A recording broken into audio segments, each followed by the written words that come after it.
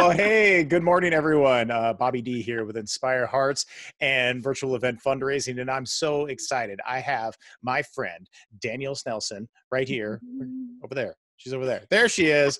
All right, with me today. And I met Danielle, I don't know, I think it's almost a year now. She put up this Facebook group, the Nonprofit Event Fundraising Facebook group. And I was like, okay, I'm an event fundraiser. I have to know her. And then since I've met her, she has done some amazing big things. So Danielle, thanks for being a part of our talk today. Yeah, thanks for having me. I appreciate it. Awesome. So now, not only have you created the group, but you also are the founder of the profitable nonprofitevent.com and also daniellesnelson.com. You consider yourself the event fundraiser educator, which I mean is why we're making these videos, because we're educating nonprofits. So I am super pumped to have you here today. Thank you. So excited. Right. I love talking about fundraising events. Totally. We My can favorite. just forever, like days and days and days. So I'm sure we could geek out on it for a very long time. totally. So let's geek out a little bit. So now here we are in the new normal. You just, I mean, like right as this was like happening and events were getting canceled and postponed and whatnot, you had this big idea to do a live event webinar, like actually produce a live event webinar. Let's talk about what that was like, what that felt like, and kind of the response that's been from that. Yeah, no, it's really great because as everything was kind of shifting, I really wanted to get my hands on a virtual component. Like I wanted to try it myself, you know? Now for me, it was kind of like, okay, like we do this at live events, like how is this different than doing it virtually? And so our AV team set up a full-on studio in their warehouse, and it was all social distancing. There was lots of hand sanitizer and everything. And so we were following the rules. But it was just a really fun experience to get on stage and to really just talk about how to have a virtual event. And it was just really important to me to not just talk about it, but to show people, because especially my clients are they need to see things to like really get their hands on it. Right. And so, and for me to like really learn how all the components work together and what it looks like for an attendee. And I just didn't want to test that on a fresh event and never had gone through it before. And so anyway, it was just a really fun experience to walk through that process. And for people like you to be able to watch at home and be like, oh, this is fun. I get it. It was. And I was definitely from that participant lens. You know, if I was a donor, you know, I had my cell phone out and I was making donations. You know, I needed to see my name come up on the board. You know, there were the bids that were going on in the auctions, you know, and whatnot. But then what was that kind of that user experience? And it was great. It was almost seamless. I mean, the way that we went through, you know, Facebook Live and all the comments that were happening and the conversations, and then to see from the backside, you know, you kind of did a little bit behind the scenes. So then now as kind of a connector and, you know, kind of guider of all things within virtual event fundraising, to see how all of those, you know, components really came together. So I loved it. And you did set some best practices in place, you know, that day. So bravo on all of that. Yeah, it was very fun. Awesome. So now I know that you work with so many nonprofits out there in the world, and many have had to cancel and postpone their events, or they're looking future events. Like, what are their biggest questions that they're asking you? Like, what, you know, how are you helping them the best? The biggest questions I've been having is, at what point do I need to know if I'm having a virtual event? So I think that when COVID kind of came through, everybody was like, but my event's next week. And so those nonprofits were having to just really make that choice like right now and to decide if what they were going to do. Now we're kind of in a different scenario where people have had some time to then be like, oh, well, my event's a month from now, my event's this summer, my event's in the fall. Right. So now we actually have time to like start planning and make decisions about what we want to do. And I just really think that, in all honesty, like my very, very personal opinion is just that there's no reason to cancel. And so whether you postpone or you go virtual, I really think that right now, like those are the things that we should be considering is, what does a virtual event look like?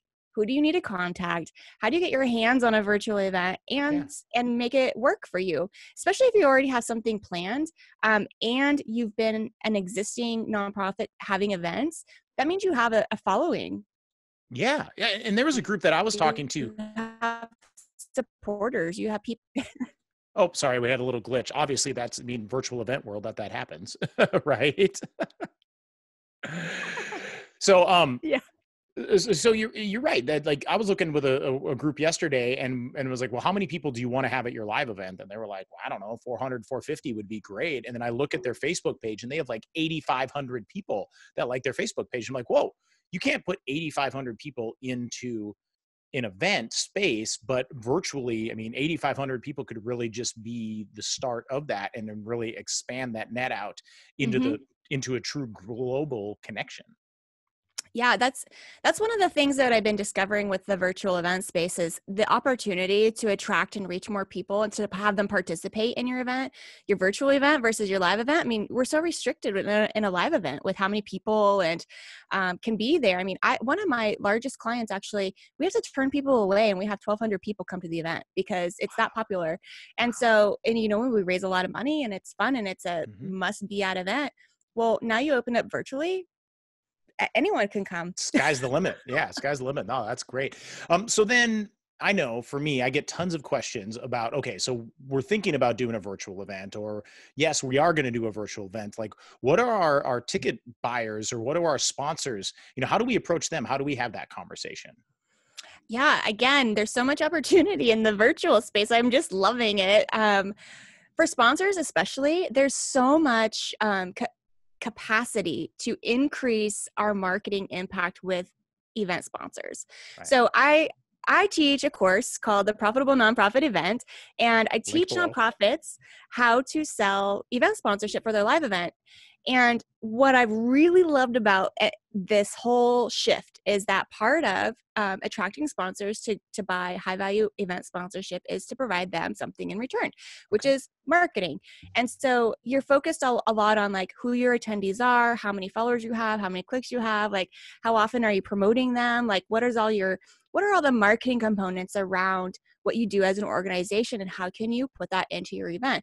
Right. And so what I love about the virtual space is, sometimes when we're talking about just events, like if I have 400 people attending my event, well, I can really only support a marketing plan around 400 people Right. on some level at the event. And so my sponsors are looking at that for value, right? But now in a virtual setting, you go, oh, you have 8,500 people that I get to market to. So my value just like exponentially increased. So I just love it for sponsors because now we can start charging more. Yep. And in addition to that, the actual virtual event costs a whole lot less than a live event. So now you're like more revenue, less expenses. Yay! Bigger profit margin. That's what we want. A Yes. big profit margin. Right on. So anyway, that's kind of the short story, but long story, but it's such a great opportunity. Totally. And I love how quick a click away a sponsor really is.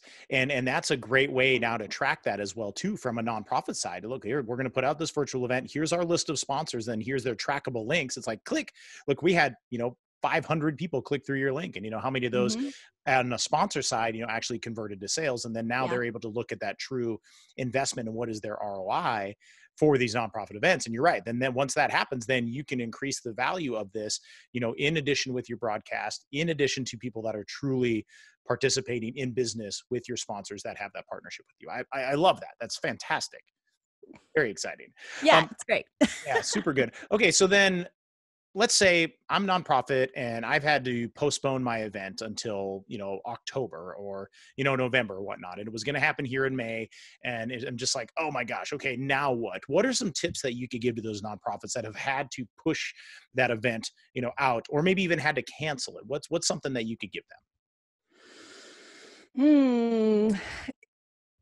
I'm really pro not canceling. Okay. Don't cancel. Don't cancel. I know it feels scary to a lot of nonprofits to be asking for money right now.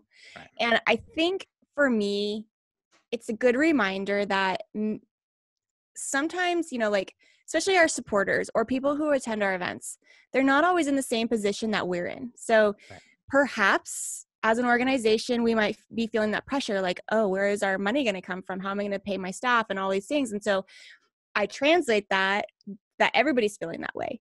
Yeah. And it's always good to remember that not everyone is feeling that way. And there's people, especially your supporters, your longstanding supporters, they want to help you. Yes. And so so not letting your emotions like take over what other people are experiencing and feeling. There's a Okay. lot of people out there right now that are thriving and they want to give back. And so give them the opportunity to give back. For sure. Yeah. Don't take that opportunity away from them. Give them that opportunity to, like, not only to give back, but then also to become, an ambassador for you. And that's what I love about, donor or ambassador donors, that yes, they give, their treasure to you, or their time, or their talent. Mhm. But most importantly within is that tribe. We want to get that engaged with that tribe, their network, and Yeah. for them to spread the message out there. This is why I love this nonprofit. This is, this is the great work that they're doing. I invest within this, and I want you to think about that as well too. Or they can send it directly to their friends in an email, but like, look, I love this group. They're doing great work, and I want you to be involved. And then Yeah. now And here's that's how. yes. Yeah. And I have a client right now that they rely on volunteers to come and help them. And right now their volunteers aren't coming in. And Yeah. so what is interesting is that they keep asking. They're like, well, then what can I do? How much do you need? Like, how can I support you financially? And so all of these people still want to help. And so they're like, wow, like this is amazing. We've had more cash revenue come in, which stinks because they still need the help. They're having to figure out how to Yep. social distance the volunteers and like still Yep. get the help they need. But Yep. people are really, they're like, I can't come and volunteer, and that's something that's important to me. So how else can I help you? Right. So we need to have that open for them.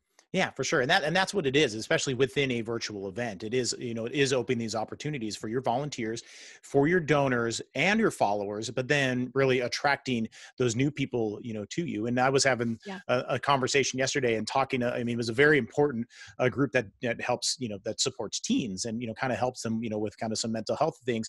And I was like, these teens are on social media.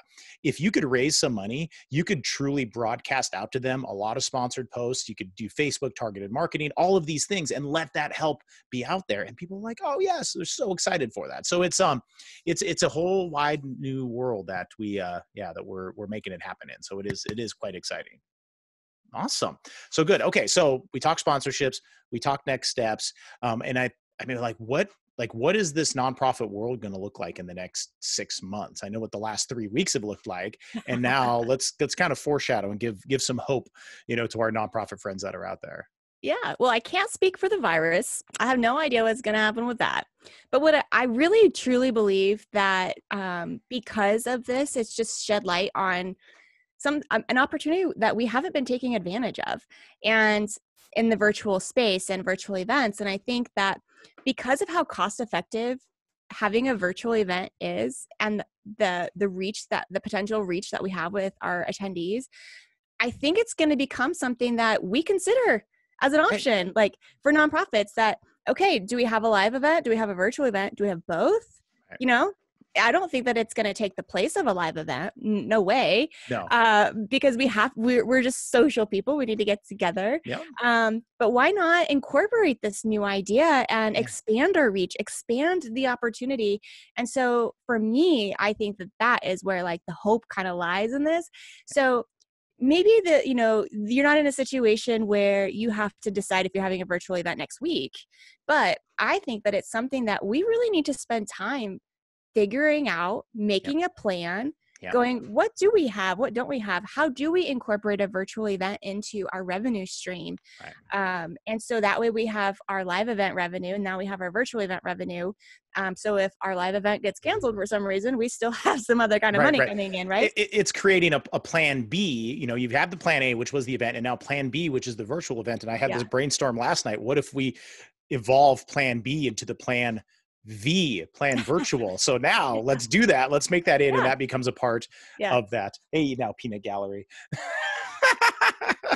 Awesome. Well, good. Well, Danielle, thank you so much for spending a few moments with me today and sharing that amazing geeky nonprofit brain that you have with our friends. But yeah, thanks for being a part of this. Yeah, thanks for having me. Awesome. Well, Danielle Snelson with profitablenonprofitevent.com and daniellesnelson.com. Event fundraiser educator. Yes, I'm going to put all the links below. Please follow her there. And remember, nonprofits, what you're doing in the world matters, and you are changing the world for the better. So continue to be awesome. Continue to do that. And happy fundraising, everybody. Again, Bobby D with Inspire Hearts and Virtual Event Fundraising. All right, everyone, have a great day.